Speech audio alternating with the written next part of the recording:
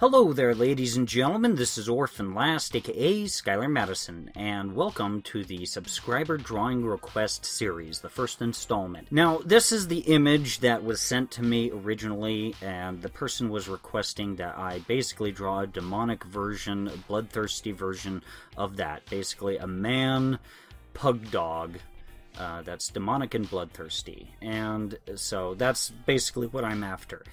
And, basically, I had to think, well, what is bloodthirsty and what is demonic? So, you think about bloodthirsty doesn't necessarily mean that you're basically eating flesh or anything like that, just that you have some sort of thirst towards killing people, I guess, or killing something, which is kind of horrible. Actually, totally horrible. And demonic is something that I want to be careful with, because with my t-shirt design that I made fairly recently, I didn't really want to make a super accurate pentagram or anything like that. So, you know, I did things as tastefully as I could to make it so that, I guess it's implied demonicness is there. So basically, you just saw me get a whole bunch of reference images, and I go ahead and draw a bunch of images of some pug dogs. And pretty much all of these I wind up deleting later on. This is just me warming up, me trying to understand how to draw a pug dog, which is awesome because pugs are the ugliest dog in the world, in the sense that they are so ugly, they're freaking adorable, like just super cute.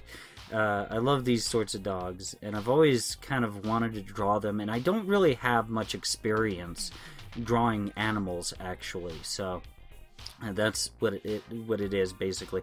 So, in this video, I'm actually going to cover a little bit on how you can improve on your artwork, especially if you're new, or you're starting out kind of late, and you just want to get better and such.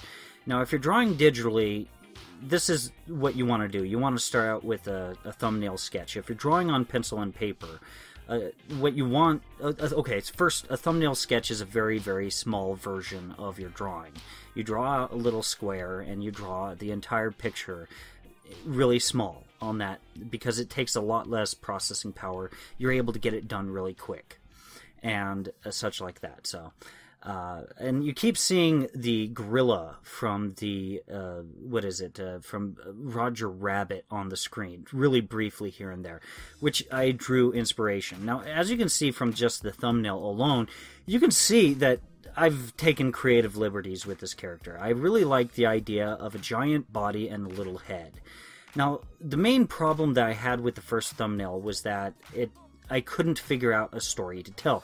The second thumbnail kind of hit the mark a little bit better, but it had very little foreshortening. And in order to have a really appealing drawing, you need foreshortening. A lot of it. The more, the better. And genuinely and truly. So if you're drawing with pencil and paper, okay, you're not able to necessarily draw a thumbnail. You can, but it's not going to be as useful as it is with digital painting, because you could just transform that and blow the image up really big and such like that. Now, this thumbnail, the third thumbnail you see me drawing right here, this is the one that I settled with because it had the most foreshortening, and basically it's the exact same pose as the second thumbnail, just with the camera at a different place. So with pencil and paper, while you're drawing, just, you know, draw a rag doll. Look at how I drew these characters in the thumbnail. Draw a rag doll. Because when you're trying to draw your character really, really, like, just bit by bit, just, you know, you finish the head, you finish the shoulders, you finish all these different parts, what happens is you can draw a character and only have some of his body on the page, and you reach the edge of the page and you're like, well, dang it, I wanted the entire character on this picture. Draw the rag doll. Draw the rag doll. That will make it so that you prevent yourself from doing that. And it's really simple to draw a rag doll. Okay, or you can draw a stick figure, but stick figures tend to be really stiff. Okay, but anyways, you get the point. The problem with a stick figure also is there's no cues to let you know if the character is foreshortened, and you can see there are cues here and there. I draw a circle or a series of circles to indicate, yeah, there's a lot of foreshortening here, a lot less in this other area, things like that. So that really helps. So yeah, a ragdoll goes a really long ways, and sometimes, you know, it helps you come up with an original character. But, you know, if you're just starting out, try to learn the anatomy first. Like, learn anatomy. Learn the names of the major muscles, where they are, how they attach, how they look different from different camera angles, how they look different from different poses. For example, there's different flexible parts of the body, like the torso. Like, the torso can kind of twist a little bit. The forearm has the radius and ulna, okay? The radius goes around the ulna on the forearm, and that causes the muscles to twist a little bit, depending on the pose and such. And these are things that, like, the forearm is something that's really hard to get down, especially for a newbie. And when a character is twisting to kind of look behind them or something like that, it's really hard to get the abs to kind of wrap around to look right, if you don't know what you're doing. So if you're just starting out, don't focus on cartoon characters. Don't focus on being super stylized. Like, try to draw the anatomy properly. Try to draw a character properly measured.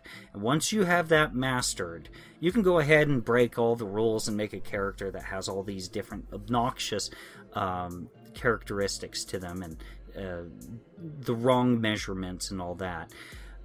So yeah, the thing is when you're drawing also, this is something that I experienced a lot in this image. If when you're drawing, it's easy, it's just like step 1, step 2, step 3, step 4, step 5, you know, that's good, okay? That tells you you're in familiar territory. However, you're not learning anything. If you're not learning anything, why are you going to, like, and you're not doing it commercially or anything, why are you drawing the picture? Like, my perception is, if the drawing feels like a puzzle, then you're learning something. And that's what this picture has been. Like, you saw me draw out the sketch. You saw me blow up the sketch. You saw me basically apply a white color down on the character. Then I inverted it, and then lowered the opacity on it. And then I started redrawing all of the lines that I needed for his suit. And I drew them in white so that it looked better and such like that. So that the lines could actually show through a black suit. And notice how the cufflinks are doggy bones. Anyways, I tried to put in a lot of personality here and such like that. Now, I am anticipating a specific comment that someone's going to... Oh, actually, let me cover this. This hand was extremely difficult, so I took a picture of my hand and then emailed it to myself. And then I started drawing from the hand, and there's so much with a photograph that is very difficult to understand. Sometimes there's just too much, like lighting and texture and other things obstructing your view in the background. So sometimes if you don't understand what the photograph is telling you, trace the photograph. This is when it's okay to trace.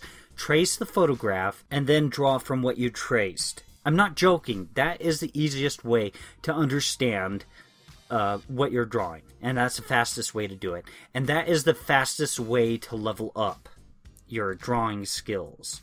I'm not joking. Like, if you do that, you will improve a lot.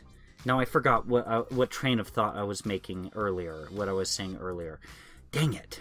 That's unfortunate. But here this foot was kind of bothering me, and I kept having to adjust it and change it a little bit, but most especially the other foot. The primary primary problem that I had with this other foot, the one that's not even drawn at this point, is that it's not foreshortened. And I didn't want it to be airborne or anything like that. And yet it looked like it was airborne. I played around with the positioning of the leg a little bit, and it still didn't work. And I'm thinking, well, what can I do here? What can I do? So I draw out another version of the foot right here, and it looks good. But the problem is it doesn't have any foreshortening. Now, if you're like 8 years old or something like that, I can understand how foreshortening is something that you want to avoid, because at that point, if you're 8 years old, what you should be getting down is the anatomy and how to properly measure your character out, using the head as a measuring system when you're drawing human beings and animals. Okay? So, it's only until afterwards, like after you get that down, and you feel like, okay, I understand anatomy and all that. I know the names of the primary names of the muscles, the main muscles around the body. I know their names and all that. At that point, start venturing off. Start using different techniques and such. So, yeah, man, that hand started to look really good. I'm really happy with that hand. So, yeah, at that point, start narrowing down your skills. Try to understand what foreshortening is and all that good stuff. Now, I decided he's squishing basically a human being that's really tiny. And the reason why I decided on that is he's bloodthirsty, okay? And I didn't know how to take that, really. And demonic, okay, I'll put him in some sort of gothic cathedral, and I'm not going to put a pentagram down or something. Red eyes that glow. Now, I haven't put in the glowy eyes yet. In fact, unfortunately, I spent a lot of time working on this image throughout the weekend. The week. A lot of time. Like, for 2 days, I spent 100% of my free time on this image, and I really wanted to get it finished, but it just didn't work out. Now, I tried to put the glow in the eyes and such, and it worked on one of the eyes, kind of, but the other eye, it didn't work out very well, and some of it's because of the white shirt, so I lowered the saturation of the shirt, and that still didn't do anything. I did a few other little approaches to see what I could do to improve it. It didn't work. This looks cool, this black thing that I got going on there. And I thought I could use some blending modes there, but then I turned on the picture and it just looks terrible. So I got rid of that. Now here's a way how to find a perfectly perpendicular line. So I have the horizon line, and what I do is I use the assistant tool. I guess I don't do it quite yet. Dang it. I thought I did. No, I did. It just happened so quickly. I'll have to cover that later. If you guys have taken geometry, you guys understand it already. It's just simple. You get two rather large circles on the same line, centered on the line, and you get them to intersect, and where the two circles intersect at the top and bottom, you draw a line through there, and then you have a perfectly perpendicular line. Now, I had a lot of difficulty with this background, and I realized, not quite too late, but I realized pretty late in the game that one way to do it, to make sense of the background, is to consistently, like, just create a silhouette of your background as you're making it on a different layer. Now, if you're working on pencil and paper, I don't know what to tell you, honestly. I struggle with drawing backgrounds on pencil and paper. Not having variously different layers and such like that, it's a pain in the butt, and I don't know how, the most that I can really say is I finish like a few things here and there, and then I ink them, and then I finish a few other little things, and then I ink them. I do things incrementally at that point so that my pencil lines don't contradict finished work, if that makes sense. And then I run the risk of erasing finished work. Because it's really easy to come up with all these thousands and thousands of guidelines on your picture, and the picture just doesn't even make sense. And even afterwards, even while it's in the sketch phase, it can make very little sense. In fact, I kind of doubt that you guys can even make sense of what's on the screen right now. It's a series of pillars that turn into archways. Now, while I wound up drawing the stained glass, here I am zoomed in on the image, and it's kind of difficult for me to think, okay, so on what side of what line is the pillar, and on what side of the line is not a pillar? So I struggled with that. Now, if you notice, I put the picture at a very strong Dutch angle, and I've always wanted to draw pictures on a Dutch angle and all that. Oh, right. Actually, I remember that thing that I said that I forgot about. Now, I can anticipate a particular comment. Now, I showed you guys the original image that the person just said, could you draw my character, and then specified the details, demonic, bloodthirsty, and all that. And really, okay, so some people may say, well, your picture looks nothing like that. I mean, you drew a completely different character. I mean, yeah, it's a man pug dog that's bloodthirsty and demonic. I mean, you fit those, but it doesn't look like the character. I want to draw what I want to draw. Like, there were some specifications. I'm following them. And if I was doing this to get paid, then yeah, you know what? At that point, I would do it exactly the way that the client wants. But this isn't artist-client relationship here. This is me drawing something that's inspired by an idea. Now here you see me applying these gradients, but it's better to have your lighting lined out before you go about trying to create gradients. And eventually I got rid of this, but for the time being it actually worked really well. I put those down so that I could actually use the gradients as a reference to let me know what side of what line is the pillar. And this allowed me to be able to draw out these stained glass.